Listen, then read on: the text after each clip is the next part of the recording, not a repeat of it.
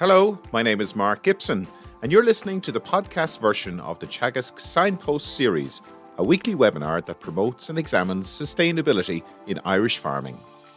Hello and welcome to this morning's Signpost webinar, coming to you live from the Teagasc studio in Carlow.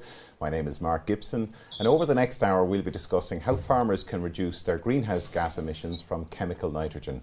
But before we go any further, I'd like to take this opportunity to introduce my studio panel, Dr Deirdre Hennessy, Senior Research Officer in Teagasc Moore Park, specialising in grassland and clover incorporation. And we're also joined by Dr Seamus Kearney, who is a training and development specialist with the Teagasc Signpost Programme. Deirdre and Seamus, thank you for joining us this morning. Thank you very much, Mark. So to get us started, Seamus is going to take some practical steps farmers can take to reduce their nitrogen use and at the same time reduce their emissions. Please send us your questions using the Q&A tab at the bottom of your screen, and we'll put these to our panel throughout the show. Today's show is being recorded and will be available on the Teagasc website in the coming days. We'll now hand over to Seamus for his presentation. Good morning and welcome. This morning I want to look at where Irish agricultural emissions come from, why nitrous oxide emissions are so important in the context of Irish agriculture, and more importantly, thirdly, how can we as an industry reduce our nitrous oxide emissions? So we're going to start first of all by looking at the Irish agricultural emissions and where they come from. And you can see from the pie chart there, the blue part of the chart, about 57.5% of our emissions come from thermic fermentation. About 10% from how we store and how we spread our manure. So some of that is nitrous oxide, some of it is methane. The green part is how we use our fertilisers and when we use them, and also some emissions from soils. So that's our nitrous oxide part. And there's about another 5% there made up between lime and fuel usage and urea application as well. So really when we look at it overall in the context, we're looking at about 65 or 2/3 of our emissions are coming from methane. But the reason we're looking at nitrous oxide this morning is 30% of our overall emissions are coming from nitrous oxide. And I suppose the other thing to bear in mind with nitrous oxide, it is it's the most potent of all the agricultural greenhouse gases, 268 times more potent than carbon dioxide. So 30% of our emissions coming from nitrous oxide. And that's why we need to try and reduce our nitrous oxide emissions to hence reduce our greenhouse gas emissions from Irish agriculture. And how do we go about reducing our greenhouse gas emissions and our nitrous oxide emissions? I suppose first of all this morning I want to look at 5 different pathways. So number 1, we need to look at liming. Number 2, we need to look at improving our P&K, hence that we can reduce the amount of nitrogen, chemical nitrogen we're using. We need to retain more of the nitrogen in our slurries. We need to grow our own nitrogen in clover, and whatever nitrogen we use after that, we need to change to a more environmentally form of fertiliser in the form of protected urea. So first of all, we need to look at liming here. And if we look at liming, some work from our colleagues in Johnstown Castle, where they took an example of soil at 5.5 pH. And by spreading 5 tonne of lime per hectare on that soil, they managed to lift the P levels on that soil by over 5 parts per million, 2 indexes in total. But as well as that, by getting naturally occurring phosphorus out of the ground, there was also the added benefit that soil also released naturally occurring nitrogen up to 80 kilos of nitrogen per hectare per year. So the big message here is by getting the lime and the pH right, first of all, we're releasing more naturally occurring phosphorus and more importantly nitrogen from the ground, hence we can cut back on our chemical nitrogen applications.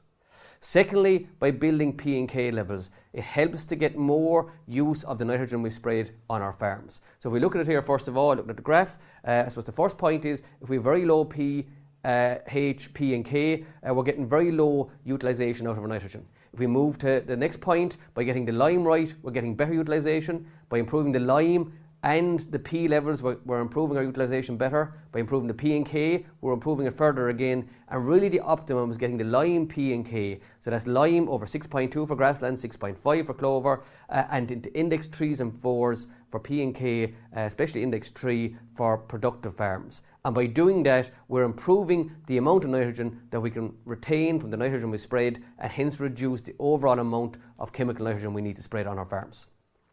Thirdly, we need to retain more of the nitrogen from our slurry, again to cut back on the amount of chemical nitrogen we're using at farm level. So if we look at it here, first of all, we have a splash plate, and this is kind of common over a decade ago on all farms. All slurry was spread by splash plate, and by spreading a splash plate in the summer, we're only retaining about 3 units of nitrogen per 1,000 gallons, because we're losing a lot of it to volatilization and to the sun actually reducing the amount of utilization we're getting from our slurries. So by moving the splash plate to the springtime, we're doubling the amount of nitrogen we're retaining in our slurry. But really, the ultimate and the gold standard is to move our slurries from splash plate in the summer to moving it in the spring, and ultimately trying to get our slurries spread by low emission slurry spreading. And by doing that, we're tripling the recovery of the nitrogen in that slurry. So by tripling the nitrogen we recover in the slurry, we're able to cut down on our chemical nitrogen that we use. Fourthly, we need to grow our own nitrogen, and by doing this, by getting our clover right on farms, so by getting the lime, P and K right, we can incorporate clover into our farms. And this is just some work showing the amount of clover in swards. This was work done by colleagues in Teagasc Moor Park, where they were spreading 150 kilos nitrogen per hectare per year. And you can see starting off at the start of the year that the clover levels are low. Once we hit April and weather starts warming up, the clover starts to take off and replace chemical nitrogen on these farms. And by getting the clover right on farms, we can replace up to 100 to 120 kilos of nitrogen per hectare per year, again cutting down on the amount of chemical nitrogen we're using. But it's important that the clover ground is grazed tight in its first year to leave sun down to the base of the plant, and also that we need to get more than 20% clover to really get the nitrogen benefits from these clover swards. The fifth way we can try and reduce our nitrous oxide emissions is by moving our fertiliser to more environmentally friendly fertilisers. And if we look at it here from the graph, CAN is the most nitrous oxide of all our fertilisers. And if we compare it versus urea or protected urea, which are 70% lower in the amount of nitrous oxide emissions that they give off compared to CAN. So I suppose really we need to move away from urea as well, because there's ammonia in urea. We have a national ceiling for ammonia which we've been in breach of for the last while. So really the big message here is we need to replace urea with protected urea to reduce ammonia, and we need to replace our CAN with protected urea to reduce our greenhouse gas emissions. And if we look at CAN and protected urea, every 5 tonne of CAN is the same as 3 tonne of protected urea. So the same amount of nitrogen, physical nitrogen in each of the scenarios, but by moving from CAN to protected urea, so from 5 tonne of CAN to 3 tonne of protected urea, at current prices we can save farmers €1,000 for every 5 tonne of CAN and move to 3 tonne of protected urea. And by moving every 5 tonne of CAN to 3 tonne of protected urea, we can save the equivalent of emissions of almost a dairy cow, 0.9 of a dairy cow, or 1.5 suckler cows. So really our summary from this morning, what we're trying to say is we need to reduce our chemical nitrogen first of all by getting our soil pH right, by getting our P and K levels right, by recovering more nitrogen in our slurry, by spreading it in the spring with low emissions, by growing our own nitrogen through clover. And any further nitrogen we use after that, we need to start moving from CAN to protected urea type products. And really when we look at it here, reducing our chemical nitrogen by 25% can give a reduction of greenhouse gas emissions on intensively stocked farms by in the region of 4 or 5% in greenhouse gas emissions. Where if we move from 100% CAN to 100% protected urea, we can deliver reductions of between 7 and 8% in greenhouse gas emission reduction at farm level. So thank you very much for your attention, and we'll now take any questions in the Q&A. And thanks, Seamus, for that presentation. A really compelling case for that shift from urea to protected urea. Just a reminder to use the Q&A tab at the bottom of your screen if you'd like to ask us any questions. And the session is being recorded. So, Seamus, thanks for joining us back here on the panel. Thank you very much, Mark. And Seamus, just to start out, I mean, what in your view has the greatest effect in reducing greenhouse gases emissions on farms? Is it changing from CAN to protected urea, or reducing fertiliser use by 20% on farms? Yeah, excellent question, Mark. And look, I suppose the big one is supposed to reduce our emissions. We haven't any big silver bullet, but I suppose protected urea is the closest thing we have, as I'd say, to a bronze bullet. The biggest technology we have to reduce emissions. So really, Mark, I suppose the big shift you want to make first of all is to move from CAN to protected urea, and also from urea to protected urea to reduce our ammonia. But by moving from CAN to protected urea, you're really bringing your nitrous oxide emissions down down to about a quarter of what they would be. So that is definitely a starting point. After that, Mark, we work on trying to reduce the overall amount of nitrogen we use at farm level. And you mentioned in your presentation, lime, phosphorus, potash, and clover as ways of reducing the chemical nitrogen. Could you place these in items in order of importance? Yeah, I suppose the first building block, Mark, is lime. Okay, and if we look at grassland soils in Ireland, about 50% of the productive soils in Ireland now are low in lime. So that's the first thing, first of all, to release the nitrogen and the phosphorus as we're talking. Then the second part after that is to get the P and the K levels right. By getting those right, we get better use of our nitrogen, and we can cut down our chemical nitrogen use. And really then when all those are in place, you can start putting in your clover in at that stage, because clover needs over 6.5 pH, it needs index 3 for P, index 3 for K. So then the clover comes in as the third part of that step, and that's when you start fixing nitrogen, or really start growing your own nitrogen to reduce your overall chemical nitrogen.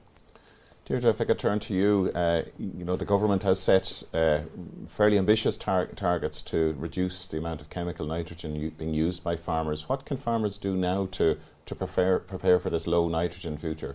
Yeah, so, you know, they can start to put in place the things that Seamus has mentioned, again, reiterating lime, P and K, getting that right, but then start working on getting that clover in and using good grassland management, measuring grass that's on their farm, using information like predicted grass growth, putting all that suite of information together, then they can make real decisions around reducing chemical fertiliser. So if you know what you're growing, you know what you need to feed your cows, then you can make the decision if there's an opportunity to reduce chemical fertiliser use. So clover will automatically give you a really good opportunity through fixation. But if you're managing your grass and you know your demand, your feed supply and so on, even in a grass-only system or part of the farm, you can make that decision about reducing chemical fertiliser use. And there's big opportunities in the summer. So, you know, if you think about it, Mark, every little helps. So every little bit that's caught at every rotation, you know, that all sums up at the end of the year. And is clover a solution for every farm soil type? Probably not, realistically, Mark. So as Seamus said, you know, it likes a good soil pH over 6.5. Some of our soils, you know, you won't get to that, particularly our more peaty soils. Clover doesn't like its feet being wet, if you want to put it that way. It doesn't like sitting in very wet soils. So it will struggle in some of those soils. But, you know, there's most of our soil types will be able to have some level of clover. And look, we can break our farms down. You know, soil type in most farms is not identical in every single paddock. So there are probably areas of the farm that it can be incorporated in. And I suppose that's really the farmer, him or herself, knows what part of their farm that they can put clover in, or the part of their farm that it's more likely to work well in. So, you know, there's lots of information out there, but also the farmer needs their own information around their soil type, their fertility status, the type of sward they have on their farms, and indeed their demand for nitrogen on their farms, because obviously lower stocking rates, you've less demand for grass, so, you know, maybe there's less of a role in some of those scenarios. Having said that, on very low stocking rate farms where you don't need a lot of nitrogen going out, adding clover into the sward, just managing the grass a little bit increases the feed quality. So for example, it can increase your growth rate or your live weight gain, for example. So there's big roles for clover going forward. Seamus, Deirdre mentioned soil fertility. What can farmers be doing now to start preparing for having good soil fertility for clover, and indeed having even some of the multi-species swards in place? Yeah, I suppose the first point, Mark, is soil samples. Take soil samples, number one, and have the soil samples. Number two, take the soil samples out of the drawer, make them live, even mark the paddocks that are good or bad for is lime, P or K, so at least you know what you need to build up on those paddocks then at that stage. So soil samples first of all, getting the P and K right, having a fertiliser plan, a nutrient management plan, so you know where you need to target the nutrients. And you'll see that in a minute with Edwin, like his farm is way ahead of the national average with lime, P and K, and that's one of the big foundations that Edwin has in his farm in order to reduce his chemical nitrogen, but also to improve the clover that he's growing on the farm then as well at the same time. Just finally, in relation to slurry, there is great nitrogen value in slurry, we know that, so which is more important? Is it spreading slurry in the springtime or using the low emission slurry spreading techniques? Yeah, well, I suppose we've gone from 0 to about 36% of our slurry now spreading low emission at this stage. So not everyone is spreading with low emission, so the first step is to get the slurry out early in the year. So ideally March, April, just before the 1st of May. That way you're retaining more nitrogen. Then if you can make the next step and putting out with low emission, you're going that really the gold standard of spreading slurry at that stage. And like basically 2,500 gallons of slurry in the spring with a low emission is replacing about 25 units of nitrogen. That's really your application for the first round. So definitely moving to the spring first of all, then getting it out with low emissions where at all possible. Okay, great. Well, we're going to come back to those questions and more, and do keep your questions coming into us. We see lots coming through. But next we're going to go live to the farm of Edwin Thompson in Golden, County Tipperary. But before we do that, we had the opportunity to catch up with Edwin a few weeks ago.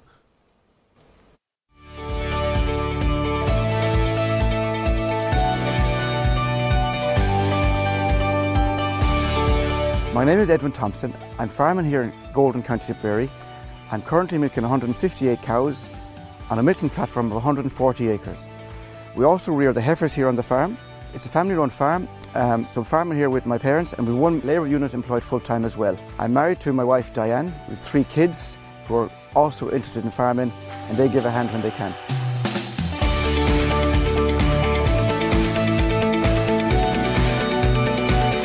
We were always interested in the environment on this farm. As you can see in the background, there's lots of trees, lots of hedges. When this opportunity came up to join the Signpost programme, I felt it was a good fit for me and a good fit for this farm. I'm keen on the clover, and I like the sustainability aspect where farming can survive on its own without depending on too much use of chemicals. The first thing we did was we made a conscious effort to purchase protected urea. With the use of the protected urea, I don't see any obvious reduction in grass growth. So I'm very happy that the parts of the farm that require the nitrogen, it's working very well. Also, we've invested in a slurry spreading system called, with a dribble bar, which is LESS, which is the less slurry spreading, which is very beneficial to the farming system here and to the dairy farming, because we can spread our slurry and we can graze it again quite quickly. We've currently reseeded 35 acres of the grazing platform here. On these clover paddocks, these got no nitrogen since the middle of May. But at the same time, we are watching the peas and the Ks, so it got a half a bag of 0730 during the summer. It also gets dairy washings, and the lime is correct. The benefits are massive. Not only do I have cash in my pocket, but these paddocks, we don't have to spread them every time the cows graze them. So I'm saving on labour, I'm helping the environment, and I'm growing the grass.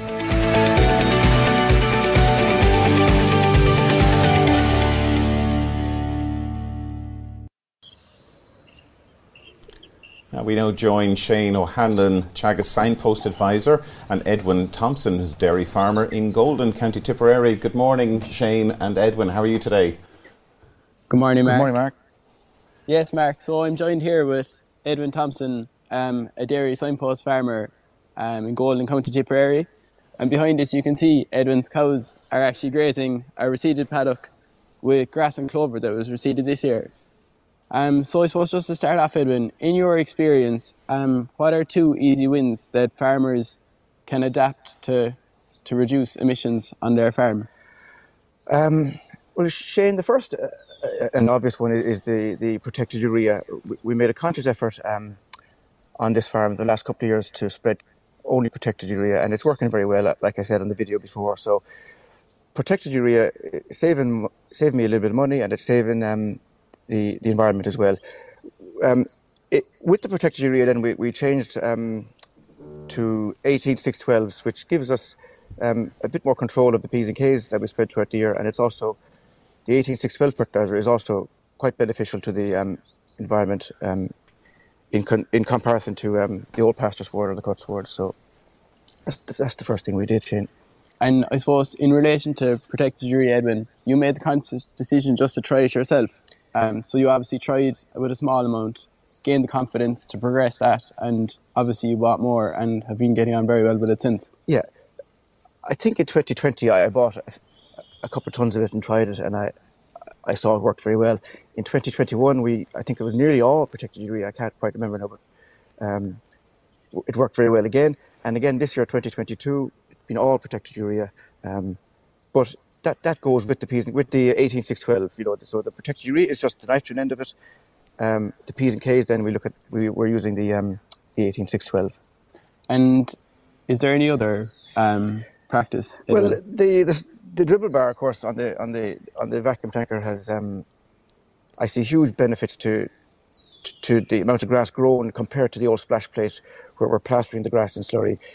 The dribble bar just puts the slurry out in a nice little line, and in a nice line, and it's much much nicer for the cows then to come along, and a couple of weeks later they can graze it. There's no tainting of the grass, and the grass has access to light and can grow much more effectively. So the dribble bar is a big help as well. And we just saw in your introductory video there, Edwin, that you've a lot of clover on this farm, and I suppose that has allowed you to reduce your nitrogen substantially, hasn't it? Yeah.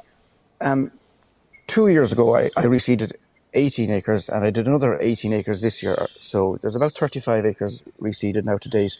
And in those reseeds, we targeted the timing of the reseed was in the springtime to allow the clover to grow. So we made sure that we had clover in the reseed, and so those paddocks get no nitrogen, no chemical nitrogen spread on them from May onwards. So. But it's important to say that you maintain a constant P&K levels in those paddocks. Yeah, absolutely. They regularly get dairy washings. They also got a top-up of 0730 during the summer. They got slurry in the springtime. And in fact, one of them got a little bit of extra lime this year because the soil results showed it was a little bit low, so I gave it another bit of lime this year again, even after the reseed last year. So it's these paddocks are well looked after.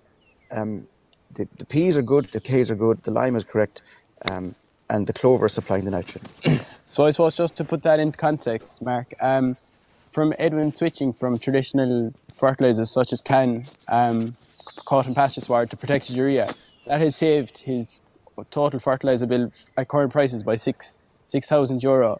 And to put that into context, is worth €40 a cow to him, as well as decreasing his overall emissions on the farm by 4%. And I suppose on top of that, Edwin mentioned he reduced nitrogen substantially due to clover on the farm. So he has reduced his nitrogen by 38%, which again equates to about €7,000 in a saving. To put that back into context in cow terms, that's worth €50 a cow. So those two actions, as well as an extra percent to decrease his overall emissions on his farm. So it has a massive saving financially, as well as decreasing his emissions over a quick over a year, really, you could say, Edwin, isn't it? Well, it's a year and a half, I suppose. Yeah. And Edwin, if I could ask you, just you're well on the journey to implementing these various sustainability measures on your farm. I mean, is this adding a lot to your workload, or is this integrating with your existing system? No, Mark, it integrates very easily with the existing system. There's no massive investment to buying protected urea. All you have to do is ring up the co-op and order it. It spreads the same as your traditional fertilizer. So in that sense, it's no problem. And then there's a little bit less spreading involved. With the clover, we don't need to spread as often. So I'm sort of noticing now this year particularly that we used to always go out once a week with the fertilizer spreader and top up the paddocks that had been grazed in the previous few days, but probably only go out now maybe twice every 3 weeks, with the fertilizer spreader, those clover paddocks don't need topping up as regularly. So it's very beneficial. So you're cutting down on your diesel at the same time, which is always good news. Yeah. Tell me, Edwin, how important is lime in the system you're operating there? Well, I've spread a lot of lime over the years, and it's really coming to fruition now. And as the lads have explained, the lime has to be correct for the clover to survive. I suppose that historically here we were in the old rep system. We had to spread a lot of lime, and then I continued spreading that. I do regular soil analysis, so every 3 years, and anything that needs lime gets 2 ton of lime, and I'll be doing a bit more again now this autumn. And I suppose just on that, Mark, coupled with the lime, Edwin, there's a major focus on soil fertility on the farm, Edwin. So I suppose you're using low emission, you're getting good value from your slurry. You got your slurry analysed this spring, which is a great way to determine what you have exactly in your tank, and you can, I suppose, have a plan tailored based on what you have. So that's what you do, Edwin, and that's what we got the slurry analysed, like you said, Shane, and that gave us great information on where to put the best, our strongest slurry, where to put it, and the more dilute slurry was suitable then on the grazing paddocks, and that kind of thing. Also, we sat down at the start of the year we came up with a plan for the fertiliser, which was a great. Shane came along, and my tip crop advisor Andrew Neal came along. We sat down in the kitchen. We came up with a plan, and we purchased as much phosphate as we could that my allowance allowed. So we forward bought 18,612, and to maximise our phosphate allowance, and that was used then during the year. And once we had a plan in place, it was very easy to implement it. Very good. Shane, if I can ask you, I mean, you're working with a number of different signpost farmers in the region. What has been the general response to the programme and the measures that are being rolled out on farms across the region?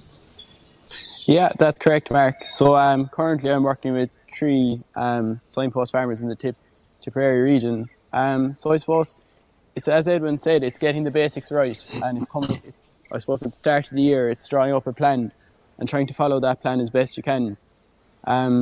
So again, I suppose it's the easy wins, as Seamus said. It's in adopting protected urea. It's not a big investment in relation to labour or infrastructure. It's just a case of going to your co-op and putting in that order and starting from there. And I suppose, as Edwin has explained, he started, I suppose, with a small bit and has progressed and has seen nothing but advantages from it. So I suppose that's what we're on the Signpost programme trying to encourage, and supporting farmers and trying to adopt those new practices. Excellent. And maybe if we could ask Edwin, I mean, since you joined the programme, the measures you've implemented, are you seeing immediate effects, be it on the sward or your pocket? Yeah, for me, Mark, the big thing was to get the clover up going. So we did a lot of reseeding, like we've said, and once you get your reseed established and graze it regularly, and there's no more nitrogen spread on that particular paddock for the rest of the year. So, you know, and that's a big saving. You know, there's 18 acres last year, 18 acres again this year. So we have 30 odd acres there, with no chemical nitrogen since May. So, you know, it's very beneficial. Right. Okay. Thanks, Edwin and Shane. We're going to just broaden the discussion here to include our panel here in studio as well, and we have some questions coming in as well for you, Edwin and Shane. But Deirdre, if I could turn to you, there's a question coming in relation to the bloat issue that can sometimes be associated with clover establishment. Are there any concerns that we should have around that? Yeah, Mark, so like bloat is a concern in clover systems. I suppose it's probably a bigger concern, you know, in the scenario that Edwin is in, where he's you know, converting the farm, we'll call it, to a clover system. So, you know, he's moving between clover and no clover paddocks, and I suppose a bit more of an increased risk there. So I suppose firstly the thing about bloat is what is bloat?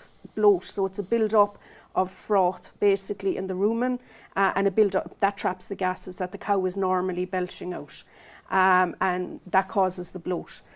But you know, there's lots of things we can do that are relatively straightforward in terms of minimising the risk of bloat. So, you know, things like watching post-grazing sward heights. That means, you know, your cows aren't being underfed, they're not going to be hungry going into a clover paddock, they're not going to gorge on the clover. So clover, cows do show a preference when they go into the paddock to graze the clover first. It's very low dry matter, there isn't a lot of fibre in it, and that's what results in that froth building up in the rumen.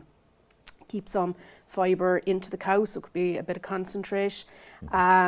If you're in kind of a perfect storm situation where you have like wetter or low dry matter material that the cows are eating. So at the moment, dry matters are fairly low in pastures. We've had a good bit of rain, but swards are quite lush still, so dry matter is relatively low. So the things you need to do in that kind of scenario is make sure the cows are not underfed or not hungry going into the paddock. So don't be grazing too tight, as in don't be going below 4 centimetres. If you are, that means the cows haven't enough in their rumen basically going into the new break. You can give them a smaller break for a couple of hours, put up a strip wire, and after 2 or 3 hours move that. But by doing that, you're forcing them to eat the grass as well as the clover, so they're getting some fibre into the rumen. This time of the year, there's probably a bit of concentrate going in as well. Make sure that's available. And then, you know, once they have some fibre in the rumen, you can take down that strip wire and they can work away grazing on the paddock for the rest of the day, and they'll be fine. You can use bloat oil as well if there's a fear or a risk of bloat, put some bloat oil in the water the day before and while they're in the paddock. This is a little bit in the rumen, because having oil in the rumen helps to break down that foam.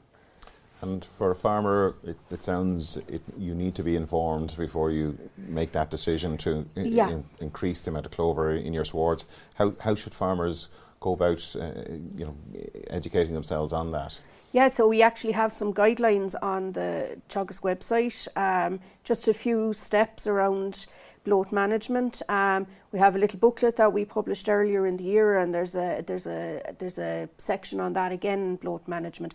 But talk to your advisor, talk to other farmers who have good experience with clover. And I suppose it's just a little bit about being aware.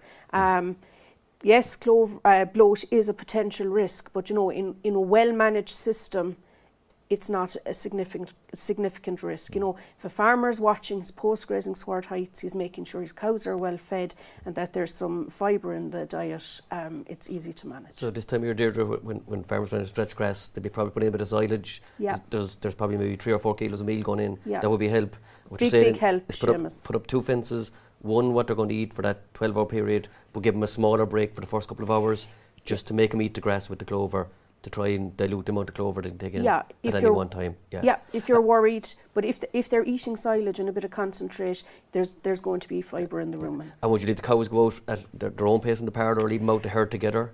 Would that matter? I would say, Seamus, it's better to leave them out together, because if you're leaving them out line by or row by row, the cows that hit the paddock first, they're going to have the choice of what's there, and they're going to have more opportunity to select the clover. Okay, so leave them they're out all at the one time. Yeah.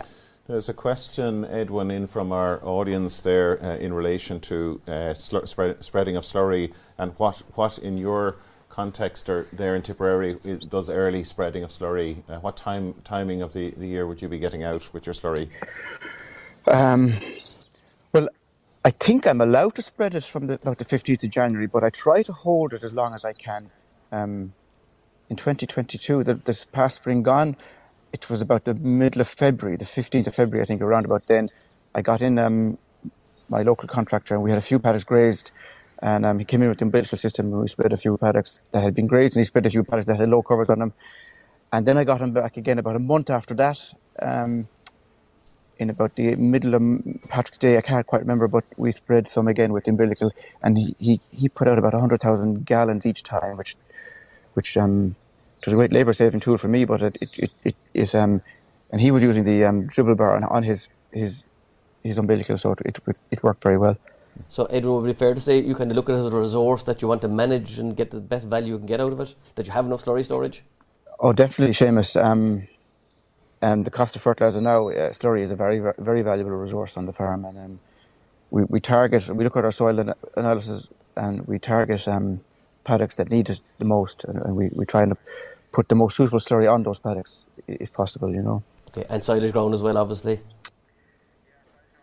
My silage ground is down the road, so it was more difficult to get it out there on the springtime, but we put slurry on the silage ground after the second cut this year, so to try just boost the P and K levels on that land, which is probably my lowest P and K, like all silage ground is my lowest P and K levels, but it got 2,500 gallons of slurry there in early August, after the second cut silage was taken. And getting P and K fertilisers then as well? It got 4.5 bags of 18-612 in the first cut, which supplied about 80 units of nitrogen, and then whatever for the P and K. And I think it got about 3.5 bags for the second cut. Very good. 18-612, yeah. We have a question in from our audience. I think Deirdre is probably one for you. Just it's in relation to red clover and more red clover than white clover in the diet. Will that increase the fibre in the diet overall? Yeah, so red clover is a bit more fibrous, just simply by the way it grows and its growth structure. It has more of a stem than white clover.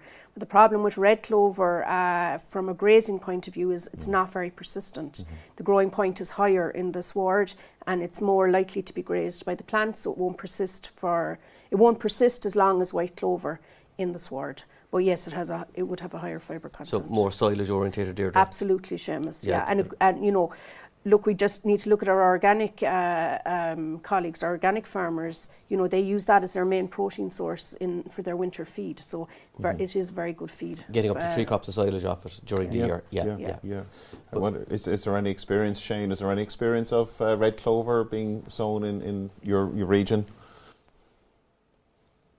There is, Mark. But I suppose a lot of farmers are like Edwin. They're trying to get their soil fertility right and trying to manage, we'll say, white clover in the swards, but definitely red clover has become more popular.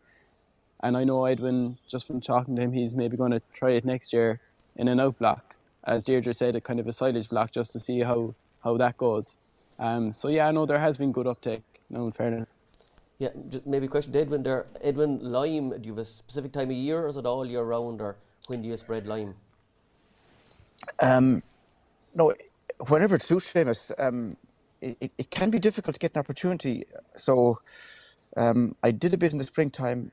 It just happened to get a paddock grazed and it suited, so I got a bit done in the springtime. And I have a bit in mind now to do this autumn, but hopefully it won't get too wet. It needs to be done in the next couple of weeks. No, so timing. The time of the year wouldn't matter, Seamus. If it suits, I'll try and do it. Yeah. Okay, so you know specific time. I suppose the one thing there, Mark, like credit the farmers, like we hit a 40-year high in lime last year, 1.35 million tonnes. So, and it looks like we could even probably go higher again this year. The government are bringing in a subsidy. In the budget there's 8 or 9 million there for lime as well. So really, it's the starting block for any foundation, out there for any farm. Very much so. Yeah, absolutely. So that soil fertility is so important as your foundation for getting good crops. With some questions in relation to multi-species swards, Deirdre. But one in particular around, are there any species that could be incorporated or accompanying the clover to reduce the risk of bloat in cows? Is that something that has been looked at or are you aware of? We haven't really done any work on that, Mark, but in multi-species swards, because you have a mix, we'll have more fibre in the sward, so it's likely that your risk of bloat is going to be reduced. So something like plantain or chicory, which have they're very digestible, they're likely to help reduce. And of course, if you have those in the sward, you probably have slightly less clover because plant space competition and so on. Now the issue with some of the herbs is persistence. From our experiences, plantain looks like it's relatively persistent. We only have a few years' work done on that yet. Chicory, less so. Probably the trampling and so on from the cows make it less persistent. Seems to do okay under cutting type scenarios, which would be, a lot of the knowledge on multi-species swards is coming, say, from Europe and so on, but a lot of the work's been done under cutting rather than grazing, so Teagasc are doing a lot of work now with grazing herbs. But there are other benefits to having herbs in the sward, or for having multi-species swards around perhaps growth during drought periods. There's some evidence from New Zealand that plantain may help with reducing nitrate leaching and capturing nitrogen over the winter because it's more active in terms of growth over the winter. So look, there's lots of interesting and potentially beneficial benefits of multi-species, but I suppose we need to know a little bit more about how they persist, in particular in our grazing systems. Just a question for you, Seamus, there coming in around compound fertilisers. It's great to see such reductions in application. If emissions reductions need to increase more over the next 10 years, will it be necessary and possible to stop chemical nitrogen application altogether? I mean, is that something that we foresee? Yeah, look, I suppose Deirdre mentioned some of our colleagues in organics that they do get away without chemical nitrogen, but I suppose it's all about matching what you can grow on your farm to the kind of demand that you have then as well, Mark. So back to stocking rate. And I suppose that's the other thing, technology as well, like farmers. I suppose we have a target of cutting back 20%, Mark, by 2030. And it looks like up to the end of June this year, the first 3 quarters of the fertiliser year, which starts in October, the nitrogen use or nitrogen sold in Ireland was back 19%. Now, so we're pretty much where we need to be, but the worrying thing is we're back 30% in P&K. And like for some farmers that are low in soil fertility, maybe a bag of oats of 18612 might give them the same amount of grass grown as a bag of cut or pasture sward, because you're getting now more P&K automatically by going with the bag. And so that's the thing what Edwin is doing with the 18612. He's concentrating the P&K into a shorter amount of spreading periods, and he's opening up more opportunity. That's the other big one as well, to go straight nitrogen in the form of protected urea. So he's going to lower emitting 18612 as a compound, as he said, lower than cut and pasture sward, and he's going for the lower emitting the protected urea then as well, versus CAN. And like what he's doing there is saving them €90 a cow. Like for the average farmer, that's 9,000 or 10,000 euro in a year for very little extra kind of work we're talking about. Excellent. Okay, so no doubt price has had a huge impact on that usage over the last number of years as well. Just finally, Shane, if I could ask a question coming through there about the farm there. Could K soil levels be an issue on Edwin's farm going forward while he relies on 18612? It's low in K for silage with only a small amount of slurry going out. Would 0730 be a better option? Well, I suppose, Edwin, you're kind of focusing your P&K application early in the year, and on silage ground you're obviously taking your first cut off that, so you have off-take off the ground. In relation to the grazing ground, you're grazing continuously and you're not over-applying too much P&K, like you're soil sampling regularly as well, so that would be a good way of monitoring it. I don't think it's an issue on this farm, Edwin. We'll probably do another soil analysis, maybe not this year, but in spring 2023 or start 2024, so we'll see. Just keep an eye on it, I suppose. That's all we can do. I suppose maintaining it, then I suppose I know, Mark, like Edwin is using a small bit of 0730 as well there on some ground that needs it. And for some farmers, like I suppose, like really 3 fertilisers would nearly do for most grassland farms. So you go 18612 to get your P out. You're getting the P in the 6th part. You go with your protected urea for your straight nitrogen, so you're getting your nitrogen out that way. And if you need to top up, then Mark, on some of the other paddocks with K, you have 50% muriate potash, which would get out your K on those paddocks then that need an extra bit of K as well. So like ideally those 3 fertilisers, they're the cheapest form that you can put together of fertilisers, and they're the lowest emitting combination that we can come up with as well at the same time. A lot of positive remarks coming in here about the work that's happening out on Edwin's farm and this Teagasc Signpost Programme. Just some more technical questions here. Question around experience that we have of using beans or other protein crops as a break crop to bring up the soil fertility. Is there any experience that we have on that? Do you want to take it, Deirdre? Yeah, limited enough, but having said that, beans and peas and so on, they're legumes, so they I suppose operate in a similar manner to clover in that they can fix nitrogen, and we know from research elsewhere that if you have legumes like beans and peas, the residues that are there afterwards increase your soil nitrogen certainly for the next crop. So I suppose they fit quite well in a tillage type scenario. Probably a little bit more challenging in a grassland system where you're not rotating in with a crop. But yes, like overall, they do fix nitrogen and they increase the residual nitrogen that's there, or the organic nitrogen that's in the soil that can be released through mineralisation for the subsequent crop. Okay, very good. Seamus, some questions coming in about the treatment of slurry. There's various different options and products out on the market there.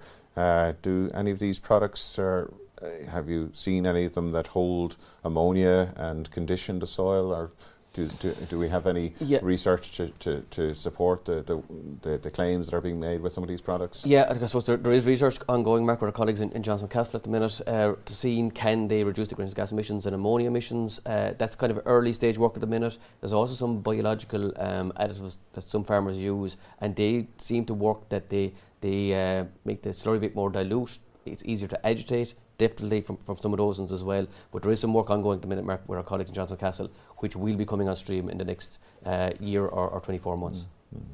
Just in terms of the availability of some of the protected urea, I know there were some issues mentioned in the last 12 months. What's the situation like there at the moment? Yeah, very much. Look, I suppose as part of the Signpost programme, we were very conscious pushing protected urea last year if it wasn't available. But like we have gone, we're at about 16% at the end of June, Mark, for all our straight nitrogens used as protected urea. We'll probably rattle about 20% this year. As well as that, between the ordinary urea, we're at about almost 30% of our straight nitrogens as well used. So we can start protecting our ordinary urea, and at our current rates of protected urea, we're nearly 50% of our straight nitrogen is protected urea then at that stage. But the availability, definitely this year, there was fertiliser brought in early in the year, and as the fertiliser was restocked by a lot of the merchants, Mark, there was a lot more protected urea coming in. So there was definitely a lot more availability, and we know from farmers they are looking for a lot more now at this stage. And definitely the question is coming back, Mark, I suppose, with protected urea is, it's how long does it last in the bag, and the dates that it's actually in the bag at this stage. So farmers are trusting the science, they're finding it works very well on farm, and they're moving on to the next one now, is how far can they actually bring the product before it goes beyond the shelf life. And I suppose that's the other thing just to mention as well, protected urea, Mark, it kind of has 6 month kind of shelf life as such. So what happens after the 6 months is the inhibitor on the urea can actually maybe break down, and the product just works the very same as urea. So if someone has it over the winter and they're worried whether it's stored or not, just use that product as the first couple of rounds next year. It'll work the very same as ordinary urea, worse, as protected urea is best, and they will get it to work to grow the grass that they need to grow. But it's, I suppose, to get the value is really, I suppose, it's important to get it spread within that window, really, because otherwise you're absolutely, spending Mark, the extra on the protected urea. And the big advantage of protected urea, you can use it any time throughout the year. So it works the very same as CAN, and it'll work at the shoulders of the year the very same as urea, but it's lower on ammonia and it's also lower on greenhouse gas emissions. That's the big win, the win-win for farmers. And Edwin, you were saying to me earlier that you haven't noticed any difference really between the protected urea and your previous fertilisers that you were using. Is that correct? Yeah, that's correct, Mark. I honestly can't say that I see any reduction in grass growth from changing to protected urea. So, very good. Okay. And I suppose just on that, Mark. So Edwin, in fairness, is measuring grass and is on pasture base, and we monitored grass growth this year compared to last year, and I suppose using protected urea and reducing his nitrogen has seen no significant decrease in grass growing this year compared to 21. It's back about 0.8 of a tonne, but we're putting that down to drought, which I think is fair to say, we can assume. And we have a question here. What about grass growth and fodder production on Edwin's farm? Have grass growth levels maintained with the change of fertiliser application? I think you've more or less answered that question. I think that is something that you haven't seen a massive impact on.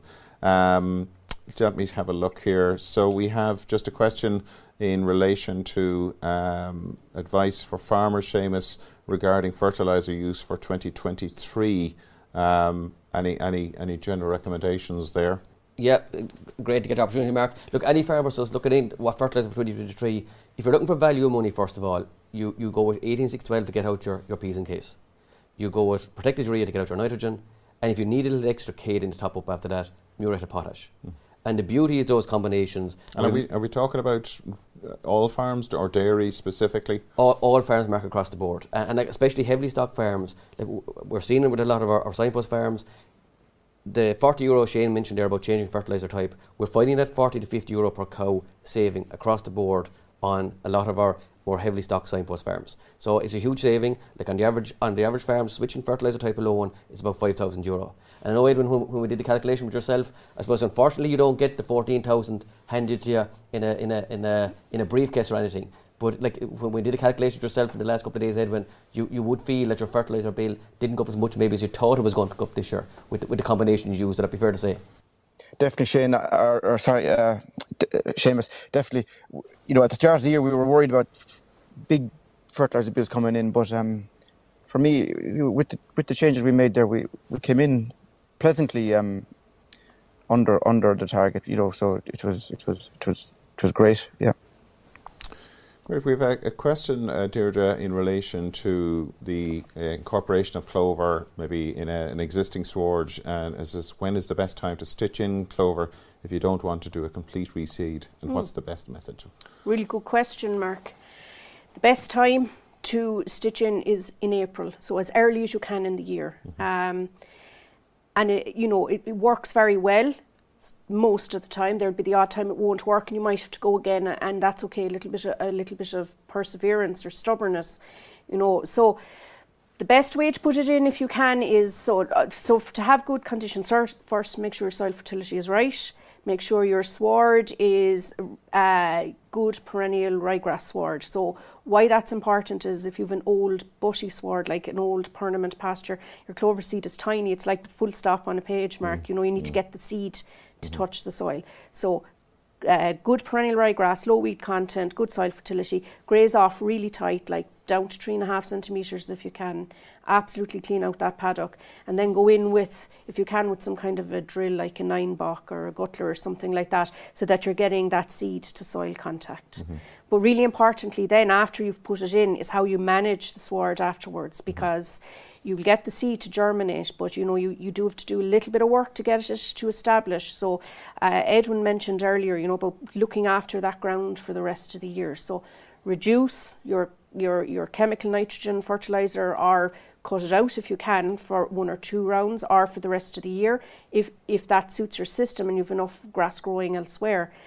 So reduce that nitrogen just to give the clover the chance, you know, to capture the light, because I suppose it's important to know that the grass will take up the chemical nitrogen faster than the clover. So what will happen is you'll get shading out of the clover. Smothering. Yeah.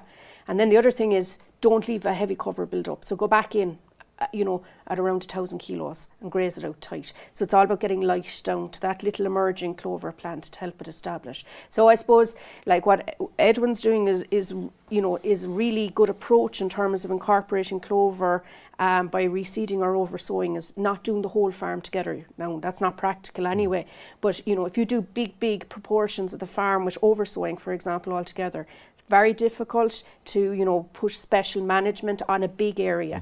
Much easier to do that on a smaller area, 10-15% of the farm, because you do have to do that little bit of preferential grazing management, which is basically, you know, you skip in and out of the rotation. So you might be going back to that, you know, every 16 days or so, instead of waiting your 20-21 So be prepared days. to jump in and out. Yeah, and just keeping the cover low will really help that clover. And to the point, Deirdre, when we're talking about reducing chemical nitrogen or cutting it out, it's important that we keep putting out the P and the K. Absolutely. So it's the whole fertiliser, Mark. Yeah. It's the nitrogen we're cutting, but we're keeping the P and K out there all the time. And look, if you have dairy washing super, we see clover swards, even established ones, you know, respond really well to, you know, that little bit of boost that comes from your dairy washings. Yeah. Do I ask Edwin a question there? Because I suppose a lot of grass mixes, Edwin, have maybe 0.5 kilo to 1 kilo per acre in them. I suppose the recommendation would be to go to 2 kilos of clover per acre. Like, what kind of rates of clover do you incorporate in your scenario? I just think, Seamus, we put out 1 kilo now. I'd have to check that, but I don't think we went with a 2 kilo rate now. We just went with 1 kilo. And you got a good take even with the kilo? I got a great take, yeah. Particularly last year, I got a seriously good take, yeah. This year doesn't look quite as good, but it's early days yet. It's only been grazed maybe four times, you know. But you were saying, Edwin, this year that paddock behind us is reseeded, and you noticed that the clover really performed well this year, even in the drought. Yeah, the clover certainly this year was such a dry year, and it certainly seemed to perform better than the paddocks that had no clover getting nitrogen. You know, the clover paddocks, we call them the clover paddocks, seemed to be growing much better in a particularly when the drought got severe. I noticed the clover was sort of getting me out of trouble a lot of the time when I came back to graze them, you know. Excellent point, yes. We have a question here about some farmers being afraid that clover might take over some paddocks. Is this an issue, or have Deirdre or Shane or Edwin, have you come across any that is an issue? Not really, realistically, Mark. So Seamus showed in his presentation the I suppose the growth curve, or the contribution to the sward of clover across the year. So, you know, this time of year you're going to have high clover contents in your sward. So 50, you know, I've heard of even 60% in the last few weeks. But like across the year, you're still only going to have about 20% average. For most farmers, the issue will be actually getting and maintaining that 20% average rather than clover taking over.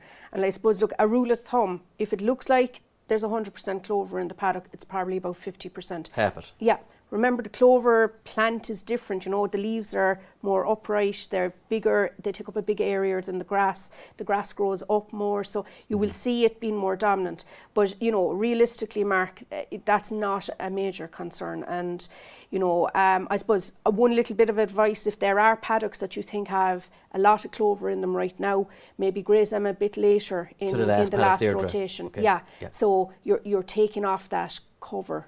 And getting the light down and getting the light down. So you're giving the ryegrass loads of opportunity for tillering. So it's just a little bit of playing around with the management. A lot of clover, graze it later in the last rotation.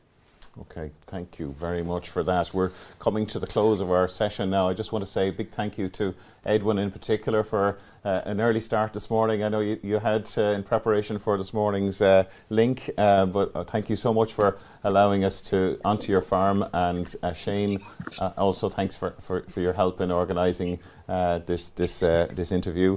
To our panel here in studio, Seamus Kearney and Deirdre Hennessy, thank you so much for your participation. We're now going to hear how you can be the winner of €250 if you tune in. Stay tuned in to us now for a moment.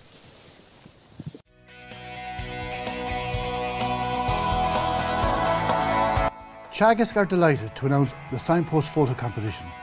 Don't delay. Capture photos of the action you are taking on your farm to reduce emissions and submit them to the Signpost programme to be in with a chance to win €250.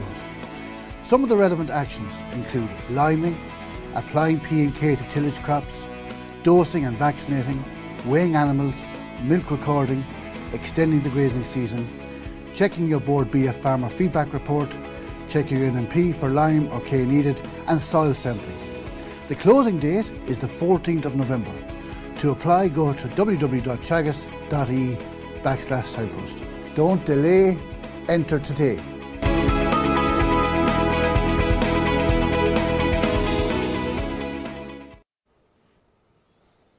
Okay, now we're going to go back to County Tipperary, where we're joined by Dr Siobhan Kavanagh, who is Communications and Engagement Specialist with the Signpost Programme team. Siobhan, you have an action-packed week for us next week as part of Sustainability Week. Can you tell us more about what's happening during the week? Okay, good morning, Mark.